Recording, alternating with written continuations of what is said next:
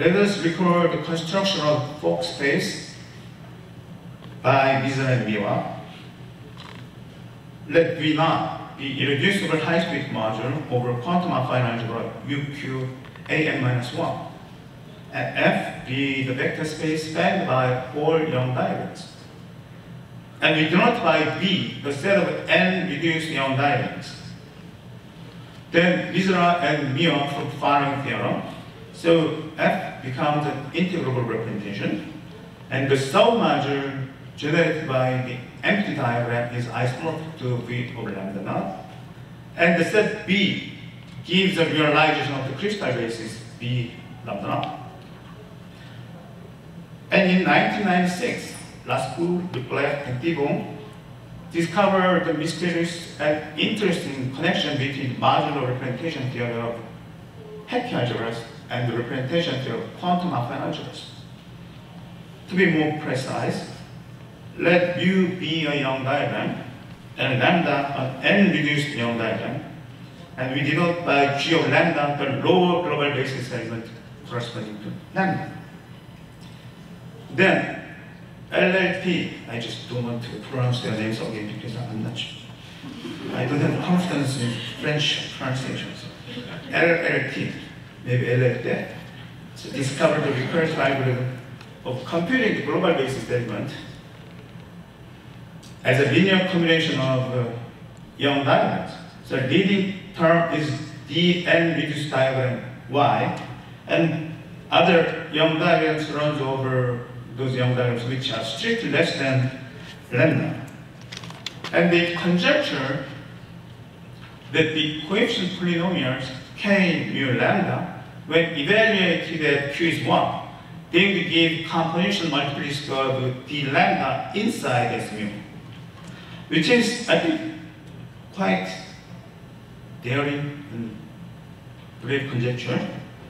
And it was proved by Ariki using the idea of categorification. And we denote by H of K the affine Hecke algebra, and H lambda K the cyclotron Hecke algebra, and we will use project for the category of finite generated projected modules, and we will also use K for the growth entity group. Then Ariki proved that the complex by growth entity group K of project H lambda is isomorphic to V over lambda when Q is 1. And moreover, the project with indecomposable modules, the class, isomorphic class of those will correspond to lower global basis element at Q is 1. And using this theorem as a corollary, we're using the decomposition lab and some geometry argument, he was able to prove LLT's conjecture. I think this is one of the most prominent applications of the idea of categorification, at least up to now. And of course there are more, but one of those prominent applications. The naive question is how to generalize Ariki's idea to other cases. So let UQG be a quantum group of affine type, classical affine type. And in a joint work with Seok-Jin Kang, we introduce a notion of Young words to explain the combinatorial representation theory of UQG. And let me give you a typical example with the quantum affine algebra of type B31.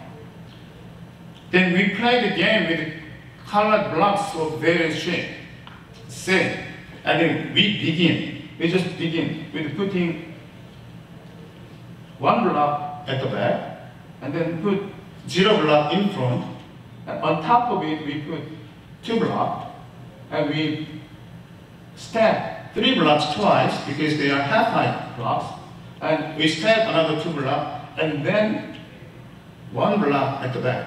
So if you are familiar with Kac-Moody algebras, you will see that 0, 2, 3, 3, 2, 1, they give imaginary root, I mean the unit of imaginary root, and we just stack blocks following this pattern. So, and one side of this pattern is called delta block, delta column.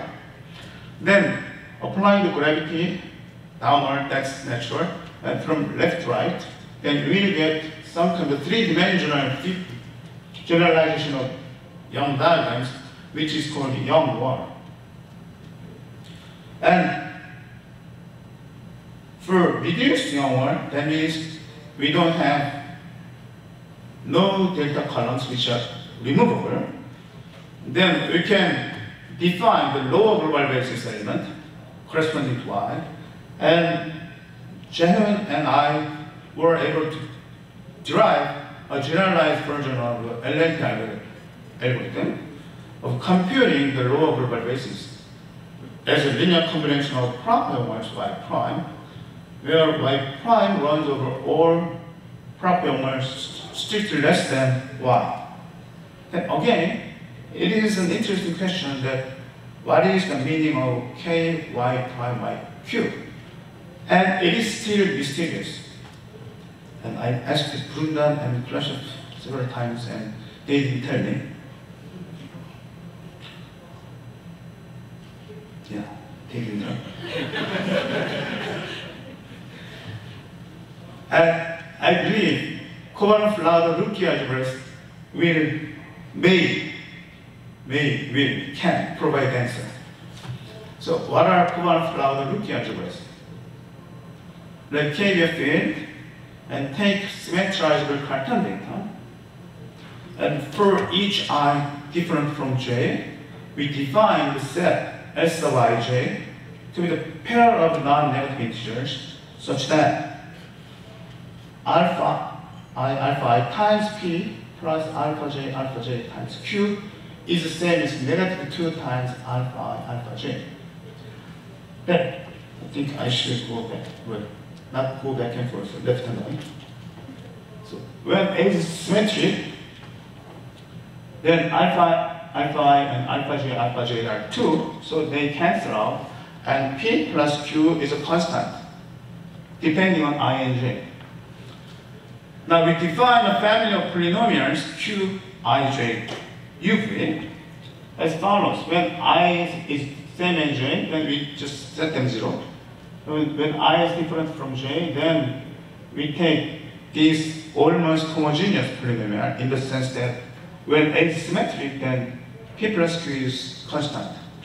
And we require this condition. Then these polynomials Qij uv will be almost symmetric in the sense that Qij uv is the same as Qji uv v double. Then let beta be an element of positive root lattice with height n, and define I to beta to be the set of sequences nu such that alpha nu1 plus dots plus alpha nu n is the same as beta. The symmetric group sigma n will act on I to the beta. The Cohen-Flauder-Rookie algebra R beta associated with the Cartan matrix A and the family of polynomials Q is defined to be the associative algebra over K generated by the elements E nu, xk, and tau L with the defined relations given below. So this one and the multiplication and the mark, but we'll come back. So note that E nu's are primitive idempotents, and xk's are polynomial generators, and tau L's correspond to circular reflections. And then these defined relations are quite similar to those of affine Hecke algebras, but they are much more general and graded version of defined relations of affine Hecke algebras. Then, for each I, let us define the functors EI and FI to be the restriction and induction functors.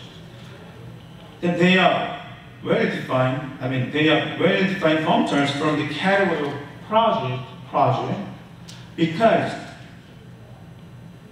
this module R beta plus alpha of E beta is a free, right, R beta module. which were shown by Kovanov-Lauder and Brundan-Kuleshek.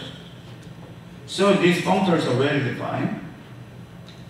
And let W naught is the longest element of sigma n with the reduced expression Si1 dots to Sin.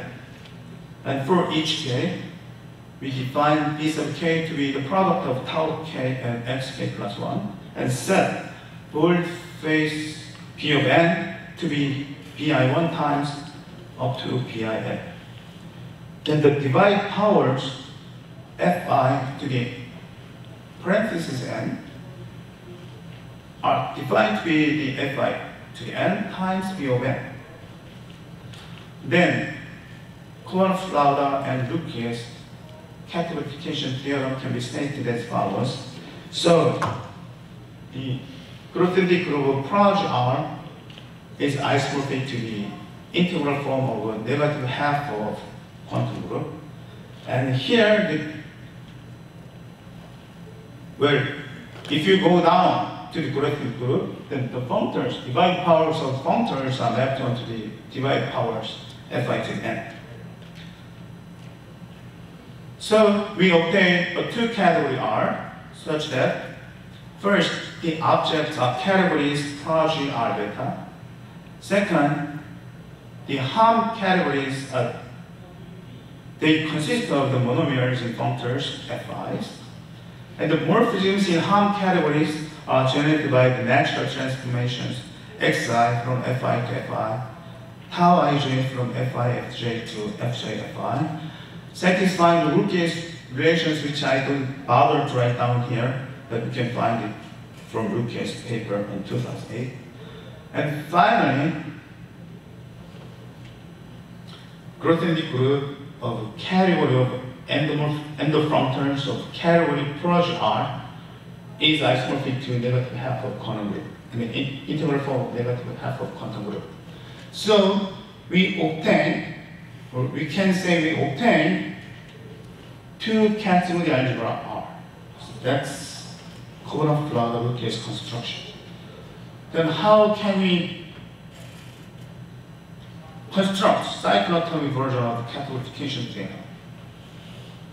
So for each dominant integral weight lambda, we define a polynomial G super lambda of x1 to be the sum of monomers whose powers are given by lambda, the value of lambda at h(1), and where the sum is taken over all the sequences inside I to the beta. Then the quotient of R beta by the two-sided ideal G lambda x1 is denoted by R lambda beta, and it is called cyclotomic Kovanov-Lauder Lucas algebras. Cherry once said it should be Kabanov. I cannot follow his real pronunciation, but anyway. We will denote by Proj the category of finite genetic graded projective modules, and we will use rep for the category of finite dimensional graded modules.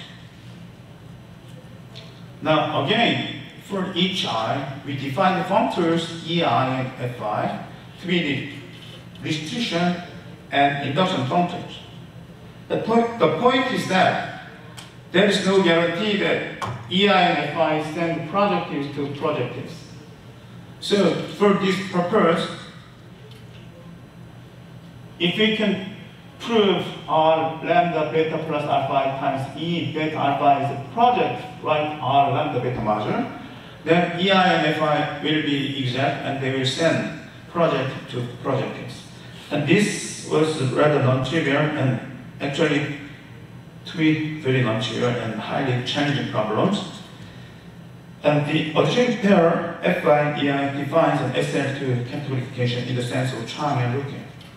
So, in a joint work with Masaki Kashiwara, we obtained the cyclotomic version of the categorification theorem. That is, the K group of Proj R lambda is isomorphic to the integral form of VA lambda, I mean integral form of V lambda, and the K group of rep R lambda is isomorphic to the dual of the integral form of V of lambda. And therefore, we obtain a two-category R lambda whose objects are categories progeny R lambda beta.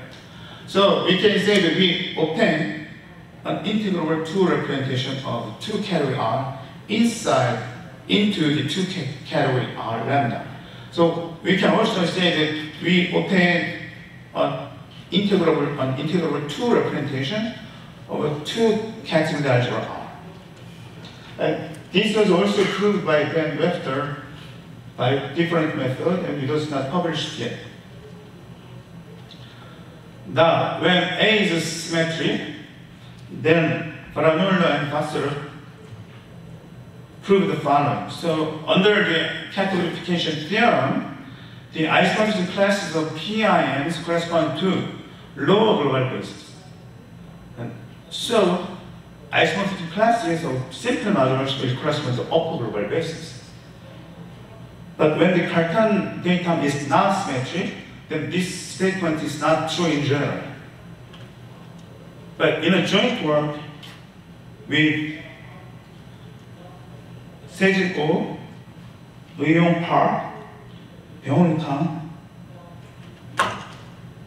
I don't like this person because he put H between A and N to come before me. He is so-called my student. Just anyway, with Masaki Kasha and Eun-Jin, we were able to prove that the isomorphism classes of simple modules form the perfect basis of a K group of rep R, and the isomorphism classes of PIMs form a dual perfect basis of K group proj R. And I would like to mention that the statement 1 was motivated by the work of Lauda and Kazan. Then what's next? In general case, we would like to characterize the perfect basis that correspond to upper global basis. I mean, when the Cartan datum is symmetric, we know what they are. But in this case, we all know there should be some kind of perfect basis, but we don't know how to characterize them yet. And similarly, we would like to characterize lower global basis that, the dual perfect basis that correspond to lower global basis. And for affine case, that was my original motivation to study L2 conjecture. So we would like to construct simple standard modules corresponding to each top Young-Word, and to each reduced Young-Word, then we would like to construct simple modules and PIMs for cyclotomic Von-Lauder algebras. And for non-cyclotomic case or original Von-Lauder algebras, I think Kuleshov already constructed these modules. Now, let me talk about another mathematical bridge which connects the different mathematical universes. So, the Schur-Weyl duality via Von-Lauder algebras. So let V be the n-dimensional complex vector space. Then V to the tensor K is G and sigma K bimodules. So we obtain the so-called Schur-Weyl, classical Schur-Weyl duality functor from the category of sigma K modules to the category of polynomial representations of G and N. So which maps a sigma K module M to the tensor product of tensor powers V with M over the sigma K. Moreover, F defines an equivalence of categories whenever K is less than or equal to M. For the quantum version, when V is an n-dimensional vector space over CQ, then again, V tensor K becomes a bimodule over quantum GLN and finite Hecke algebra H of K. So we obtain the quantum version of Schur-Weyl duality functor from the category of HK modules to the polynomial representation, to the category of polynomial representations of quantum GLN. and F is also the equivalence of categories whenever k is less than or equal to n. Now let us extend the Schur-Weyl duality to the affine case. In the works by Charlie Presley, Chladni, Ginsberg, Reshtikin, Vassarot in an alphabetical order, they considered fundamental representation V-pi1 of quantum affine algebra U cube prime A n minus 1. Then V tensor K becomes a bimodule over quantum affine algebra of type A and affine Hecke algebra H of K. So they obtained the quantum affine Schur-Weyl duality functor from the category of H of K modules to the category of U cube prime A n minus 1 modules using the tensor product. I mean, V to the K will play the role of kernels of this tensor functor. Moreover, F is exact, and it is an equivalence of categories when K is strictly less than n. Now, using the Covenant-Lauder-Lucke algebras, we can construct a more general Schur-Weyl duality functors, which I would call Covenant-Lauder-Lucke type Schur-Weyl duality function. For this purpose, we don't have to record the definition of normalized R matrices. So let U cube prime G be a quantum affine algebra of any type, and V be a finite dimensional integral U cube prime G module.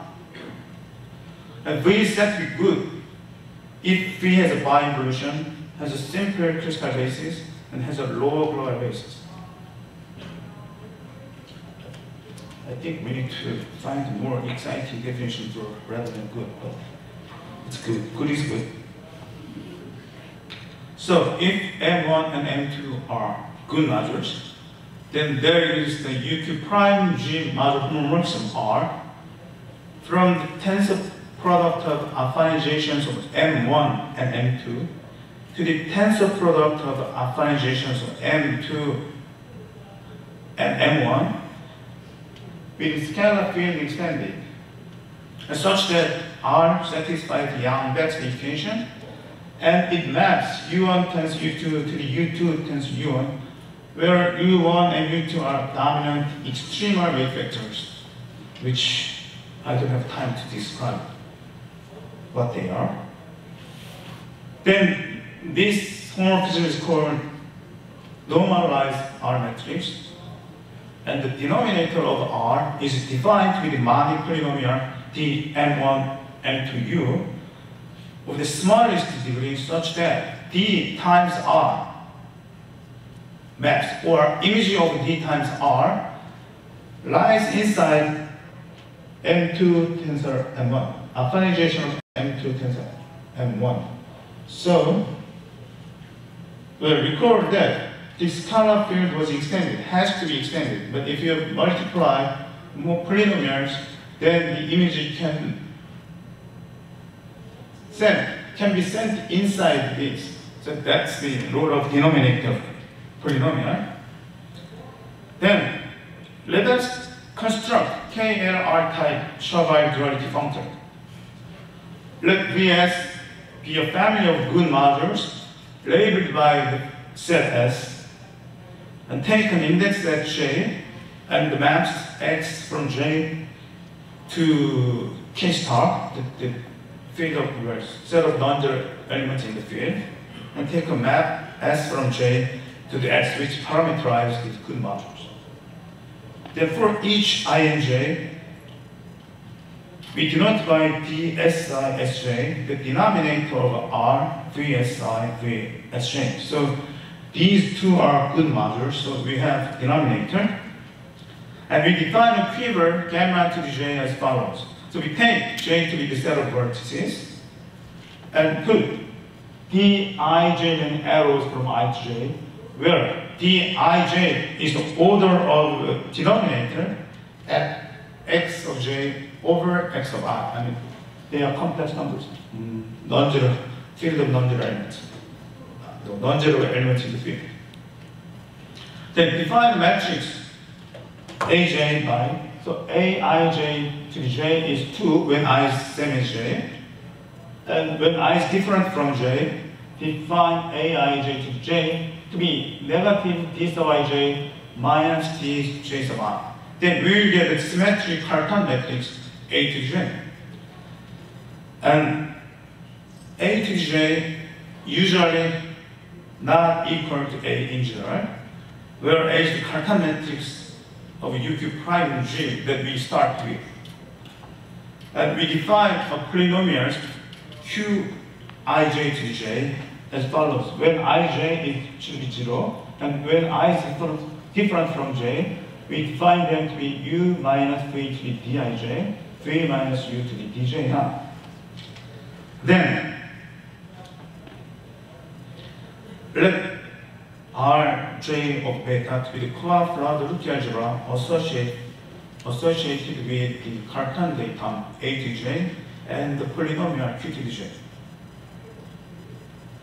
So for each sequence mu inside j to the beta, we define O hat sub x mu to be the completion of local ring at x mu. And we set V sub nu to be the tensor product of affinization of V S nu 1 and up to S nu n. So they are tensor product of affinization of good modules. And this is important thing. We define V hat to the tensor power beta to be the direct sum of all mu, the sequences mu in J beta, of the O hat x mu times tensor V sub mu. Then, in a joint work with Masaki Kashiwara and Myung-Woo Kim, we were able to show that this is a bi-module over UQ prime G and RJ beta. So we obtain a KR type Schur-Weyl duality functor from the category of modules of RJ beta to the category of modules of UQ prime G. Moreover, if it is tensor functor in the sense that the convolution product is sent to tensor product, and if gamma j, the quiver that we derive, is of finite AD type, then F is exact. I would like to emphasize that our approach is quite general because we have various choices of type of G, the index set and the map X, and the family of good modules and the map X. Of course, they should give interesting applications, but there are many choices and there are wide room left. And there's a special case of interesting applications. Let me talk about the KL type Schur-Weyl duality functor related to the Auslander right quiver. I have 5 minutes. Probably I can do it. So let G be an untwisted affine catching algebra of type ADE, and let G not be the finite dimensional simple Lie algebra inside G. I did. First, should I stop? So we do not by I and I naught the simple roots of G and G naught. I mean indexes for simple roots of G and G naught. And we do not by Q the Dinkin figure of G naught and H the constant number of G naught. And we fix the height function psi from I naught to Z such that psi j is the same as psi I minus 1 whenever we have an arrow from I to j. Before I forget, let me tell you that all these constructions are due to Element's Leclerc. The notations and constructions, except the last part. So we have the repetition quiver Q hat of Q, where the set of vertices is I0 hat, which is defined to be the set of pairs of I and P, where I is an index for simple roots of G naught, and P is an integer, such that P minus psi I is an even integer. Then we define the arrow as follows. There is an arrow from IP to the J, comma Q plus 1, and J, comma P, J, comma Q to the I, comma Q plus 1. Whenever we have an arrow from I to J, then there is bijection phi from I naught hat to lambda 0 plus cross Z. But here, lambda 0 plus, delta 0 plus means the set of positive roots of G naught. Then the inverse image of positive roots cross 0 under phi is called the outside right quiver. Of course, there are many more sophisticated definitions, but I will just take this as a definition. And inside outside right quiver, we take the inverse image of simple roots cross 0. And we will call J, and that's the index set. And the parametric labeling set for good modules is just V pi I, where I runs inside this index set of simple roots for G naught. Then we define the maps X and S as follows. X maps I comma P to the negative Q to the P plus H. Here, H is Cox number, and S maps I comma P to the fundamental representation 3 times of I. And we denote by gamma to the J the quiver associated with J, X, and S. Then, in a joint work with Masaki Kashiwara and Myung-Ho Kim, if for each IP and JR inside J, the 0 of the denominator at Z is negative Q to the R minus P has order at most 1, then the quiver gamma J is of type G naught. So we begin with G, and then we get a quiver of type G naught. The functor F is exact. Finally, we denote by nil rep RJ the category of finite dimensional ungraded RJ modules on which XK is that nilpotently, and let CQ be the smallest full subcategory of mod Q UQ prime G, such that CQ contains all V beta Z over Z minus 1 to the L times V of beta Z. And we request CQ is a stable undertaking submodule, subquotient, checksums, and tensor product. And again, this category is introduced by Hernandez and Clark. In a joint work with Myung-Ho Kim and Masaki Kashiwara, we obtain the following theorem. F defines an exact functor from the category nil rep R to J to the category at C sub Q, and F sends a simple object to a simple object. Moreover, we conjecture that F actually defines an equivalence of categories. As we have seen so far, my conclusion is simple. Coulomb-Lauder-Rookie algebras provide a mathematical bridge connecting different mathematical universes. So they are rich sources of various types of mathematical beauties. Thank you very much for your attention and patience.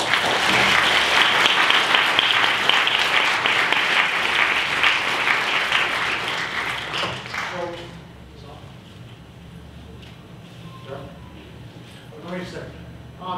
Is there a quick question that you can answer to?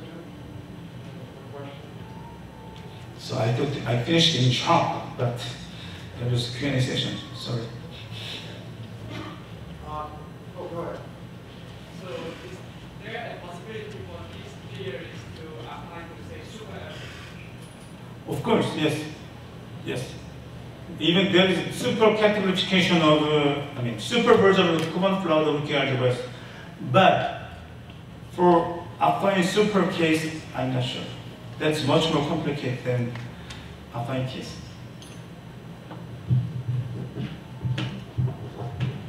Okay. Okay, thanks. So on behalf of the organizing committee of the ICM, we'd like to present you with the gift.